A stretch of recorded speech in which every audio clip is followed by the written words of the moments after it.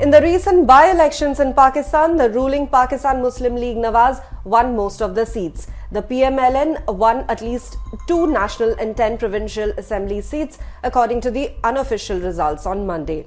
These elections were held on Sunday for 21 seats in the national and provincial assemblies.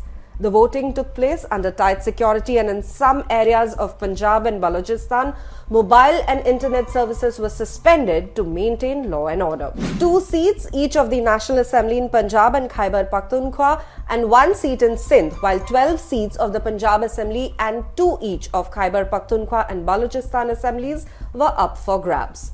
Major political parties, including the PML-N, the Pakistan Tehreek-e-Insaf PTI-backed Sunni Ittihad Council, SIC, and the Pakistan People's Party PPP, participated in the by-polls. However, Jamaat Ulema-e-Islam Fazl of Maulana Fazlur Rahman boycotted the polls. There were reports of some violence during the elections. In one incident in Narowal, a PML-N supporter died in a clash with PTI voters, but overall, the situation was under control.